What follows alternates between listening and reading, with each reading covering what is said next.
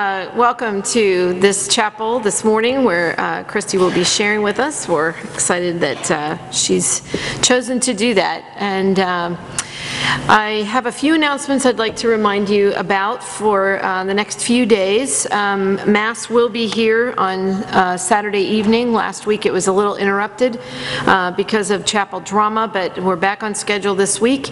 But Sunday night Vespers is a special event.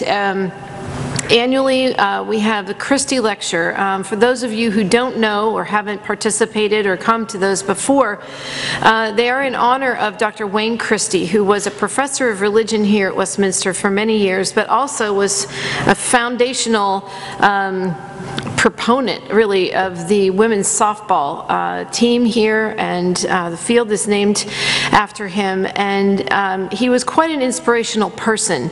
And so the lectures every year reflect that. We invite someone who is inspirational in some way or another, and this Sunday night at 7 o'clock, Anthony Griggs will be our inspirational speaker for this year's Christy Lecture. He's a former NFL player and a trainer and a life coach, and quite an interesting person. He's worked with many sports teams and a lot of interesting people, and his title will be Having Courage to Make Bold Faith Decisions, and so we're looking forward to that. Sunday night at 7 here in the chapel. On Monday, chapel's service in the morning will be the team from Georgetown, South Carolina, that was our Habitat team that went there for spring break. Will be sharing their experience. And then next Friday will be Corey Gribbin's Senior Chapel. Next Saturday, if you're still interested and have a group of folks that might want to be participating, it's Bowl for Kids' Sake at Colonial Lanes, just down the road by Giant Eagle.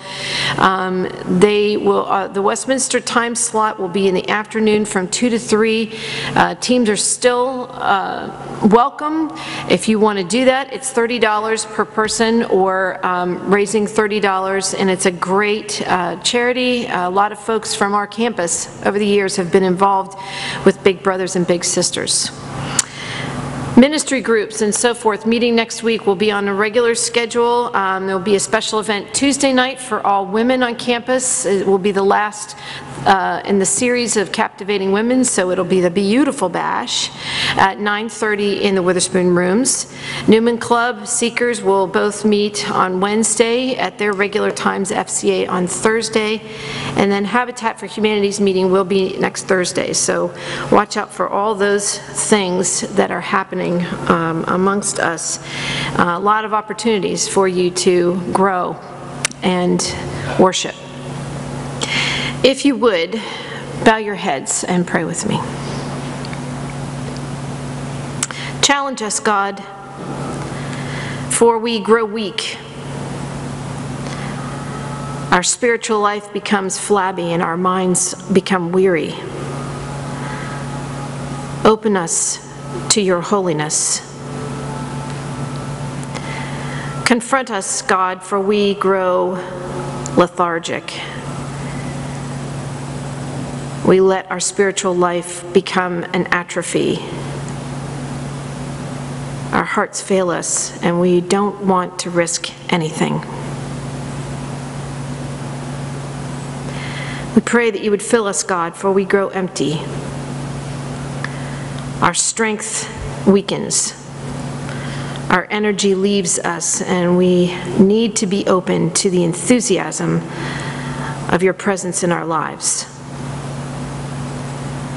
So renew us, God, when we become complacent, when our schedules overtake our lives, when our dreams seem to be untouchable.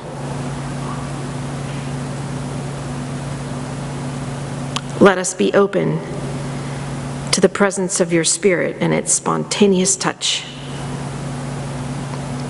Amen.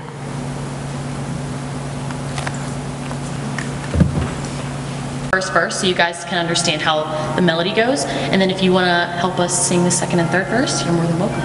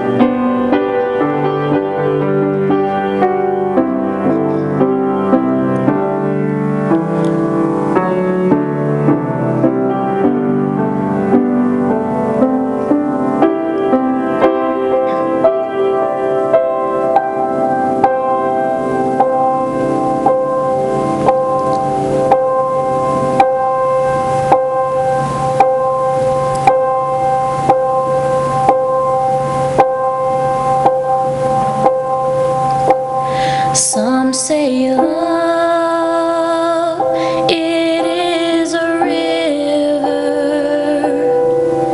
that drowns the tender reed. Some say love, it is a razor that leaves your soul to bleed. Some say love, it is a hunger, an endless aching need. I say love, it is a flower, and you, it's only seed.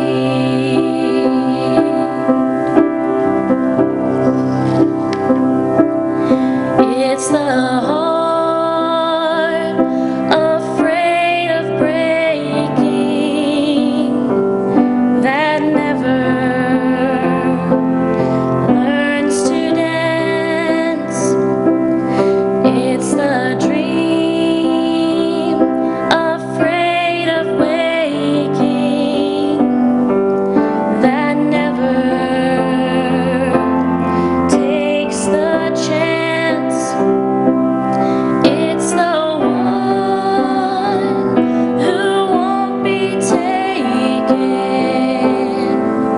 who cannot seem to give, and the soul afraid of dying that never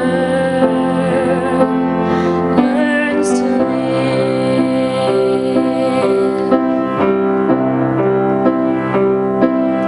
When the night has been too lonely and the road has been too long, and you think that love is only for the lucky and the strong, just remember,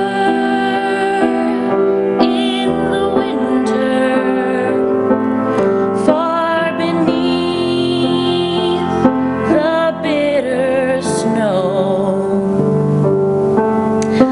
lies the sea that with the sun's love in the spring becomes the rose.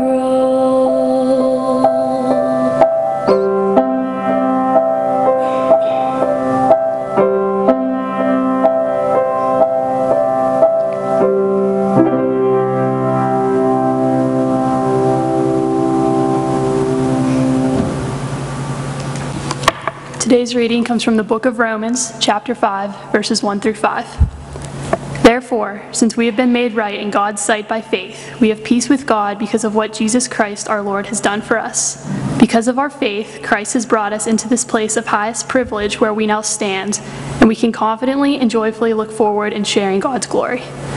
We can rejoice too when we run into problems and trials, for we know that they are good for us. They help us to learn to endure.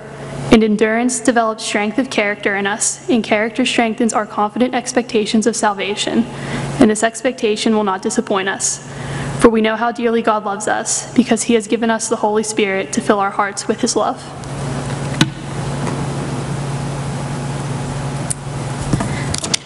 Hi, everybody. I just want to take this opportunity to thank each and every one of you for coming to hear me speak today. It means more to me than you'll ever know. I've been thinking very hard for a very long time about the kinds of things I wanted to share with you. I couldn't think of one specific topic that stood out to me because so many things have strongly impacted my life in these last 4 years. So instead, I thought I'd share with you the lessons I've learned in my time here at Westminster, and I hope you can apply these lessons to your own lives. Number one, Follow your dreams, no matter how crazy they seem. I started off my college career as a Christian education major, followed by a philosophy major, and finally a psychology major. I always knew psychology was the path I wanted to go down, but the thought of going to grad school horrified me. So I tried to change my dream to fit what I could afford and what would get me a job the fastest. But after a period of time, I realized that dreams aren't meant to be convenient. They are meant to help you soar to new heights and accomplish things you never thought possible. And I also realized that you are in control of your life, of where your life will go. Too often have I had friends say that they're pursuing a career their parents want for them. But I can't imagine spending the rest of my life miserable just to make everyone else happy. Which leads me to my next point. Number 2, don't forget to care about yourself. You matter even on those hard days when you aren't sure. I've wanted to be a therapist for as long as I can remember, and helping people was something that just felt right to me. The problem was that I felt like caring for myself at all would be selfish and wrong. I see that issue all around campus. This place is filled with some of the most thoughtful and beautiful people that I have ever met. And we all have a little trouble being there for ourselves, even when it's so easy to be there for everyone else. You are so, so important, and nothing will change that. You just can't forget it. Number 3, be open to trying new things. Freshman year, I was terrified by the thought of making new friends. I mean, I hadn't had to worry about that since kindergarten, and now all of a sudden I knew no one. Fortunately, I had an unbelievable roommate, Jamie Flaherty, who quickly became my friend and introduced me to so many more amazing people. It soon became spring semester, and I decided to go through formal recruitment. Not because I was in love with the idea of being a sorority girl, but because my friends were doing it. Maybe it wasn't a great reason at the time, but I wouldn't change it for anything. Kappa Delta has become something that's deeply rooted in my heart and something that I will never let go of. It's introduced me to some of my best friends and given me so much more than I could ever repay. Not to mention, I've met the most beautiful and genuine group of girls, and I may not have had the opportunity to know you if I hadn't have joined Katie. Also, I decided that during my first spring break, I wanted to go on a work trip to Edisto Island, South Carolina, with Jim, some friends, and some soon-to-be friends. I was nervous to go and worried that I would feel left out or not have a good experience, but looking back, I don't know what I was afraid of. I had an unbelievable time and got to help people in the process. I would never trade in that experience. I know being afraid is a horrible feeling, but you know what's worse? Regret. So yeah, try new things. It will most likely change your life. Don't let the fear of what's to come hold you back. Number 4, take advantage of leadership opportunities. Being able to serve as the former president of Kappa Delta gave me so much knowledge and understanding of responsibility and problem solving that not only was beneficial to the sorority, but beneficial to my everyday life and life post-graduation. Also, being able to be a member of Slate Weast was something I never expected in a million years, but it was completely worth every second. I met some really amazing people, and I hope to remain friends with them for a very long time. I can't believe I was given the chance to help out Westminster like it's helped me. These experiences shaped me and helped me be the best version of myself, and for that, I'm eternally grateful. Don't be afraid to take those steps to become an even more amazing person than you already are. You'll thank yourself in the long run. Number 5, never forget where you came from. As amazing as this school has been, I could have never even dreamed of being here without my mom. She has been my solid rock throughout this whole experience and throughout my whole life. She's always reminded me to keep God in my life and to pray. Without her, I don't know where I'd be right now. Mom, can you stand up for a second? Please take a second to say hi to my mom before you leave today.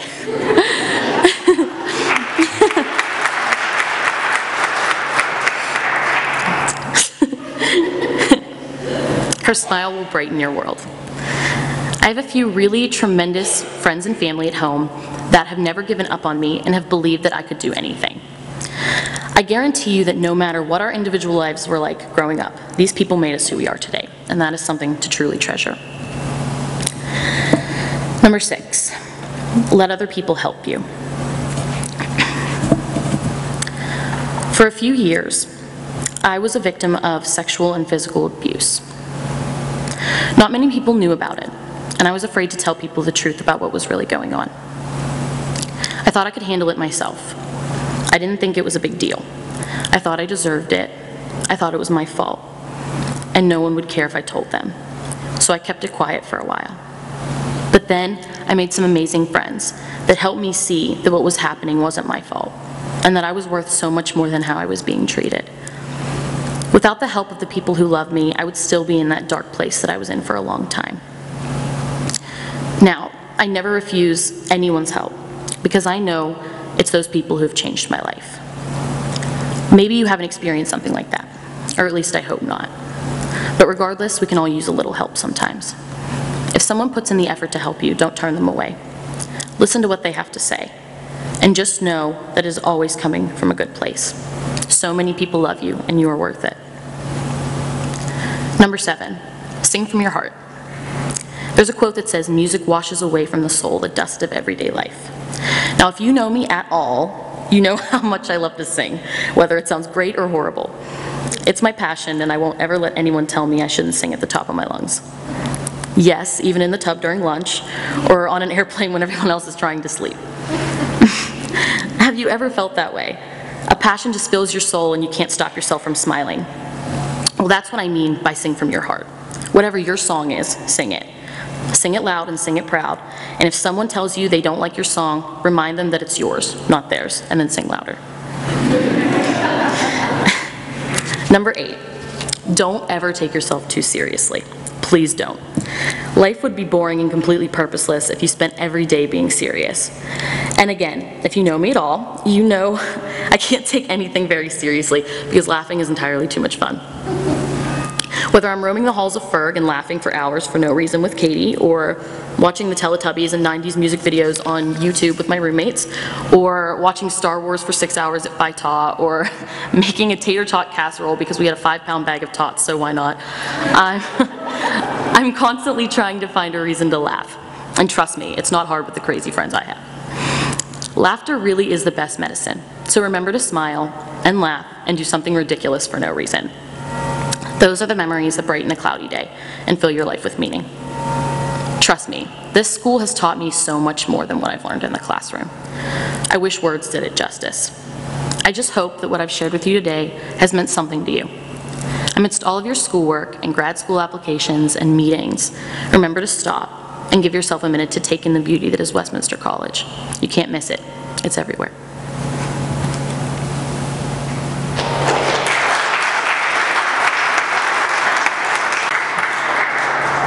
Two things caught my attention.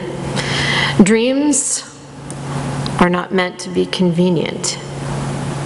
That's a great statement. That's something good for all of us to remember.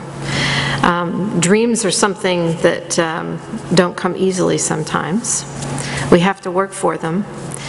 But in that process, you run into people who help you along, and not refusing to accept people's help is another great lesson that you've learned, and I appreciate you sharing that, because too many times along our way in life we think it's our job to do everything, and God does put people in our path for that very reason, to help us along the way, and refusing them is sort of like refusing God's help too. So thank you for reminding us of those things. Let's pray. Gracious God, you are good at reminding us of things that sometimes are very obvious, that we obviously miss because we're too busy or because we have chosen not to pay attention. The greatest thing that we can give you is our attention, and the greatest thing we can give to one another is our attention. And that matters not only for the people that we do love, but also for the ones that we struggle to love. For the circumstances that are easy for us, and for the circumstances we struggle to accept. For the work that we love to do, and the work that we find difficult to do.